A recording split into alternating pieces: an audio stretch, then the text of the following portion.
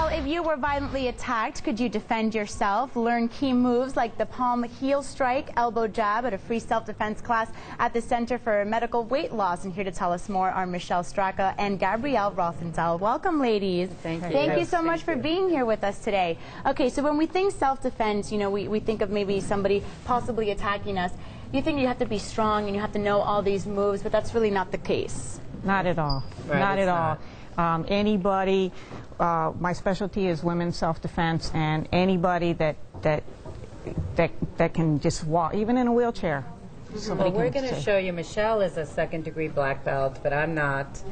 And I am physically fit, and I do exercise on a regular basis, but we are going to show you how easy it is for anybody to defend themselves. So somebody at a beginner's level can definitely... Well, that's me. That's you right there. Yeah. Okay. She's had about 5 minutes of practice before we started okay, today. great. So we'll really get to know what a beginner Right. looks like here. Okay, now you were talking about the palm heel strike, the elbow jab. What are those?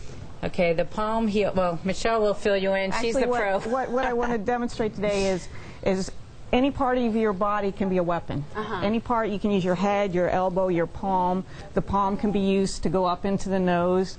The elbow, you can hit to the jaw. We'll show you with the... And I see you have a cell phone here in your hand. You actually said that my pen actually can help too. Yes. So things that we kind of carry in our purse can help us as well.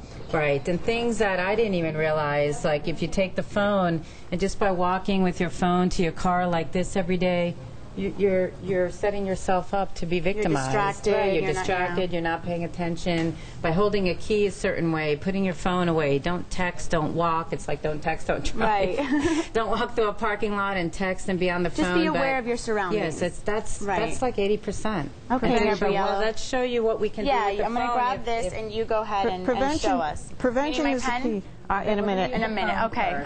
The prevention is the key to that, and what we are going to do is we will demonstrate an elbow strike two ways, this way and down. So basically, if you're talking on the phone that you shouldn't be, and somebody comes up and grabs you, you can jab up to the nose, counter, elbow, and elbow.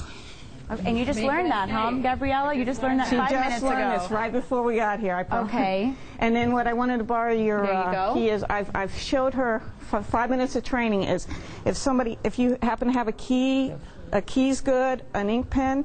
If somebody grabs you, you can use it, stick, come down, and oh my gosh, you can throw them.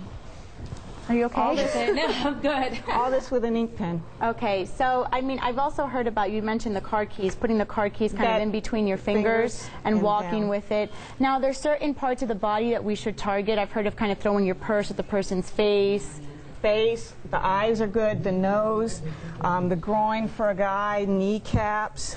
Locking the elbow, breaking the elbow, just simple things like that. Let me show you. We have a board, okay?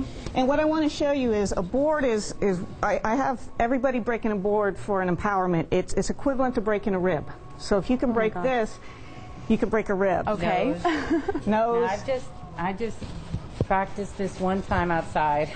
So this is a palm heel strike, and this is what would happen to your nose. You could kill somebody. Oh my gosh! Wow, very impressive. I like that you're a beginner, because then we know that we can all try this and we can all do this. Now, Gabrielle, really quick, we only have a few seconds left. You actually said that you thought of these self-defense classes to kind of empower women because you are a weight loss center. Yes, I lost 130 pounds. I was a size 26. And I realized, talking to a lot of people, especially a lot of women, that their self-confidence is shattered. They're lost. They're lost in their world.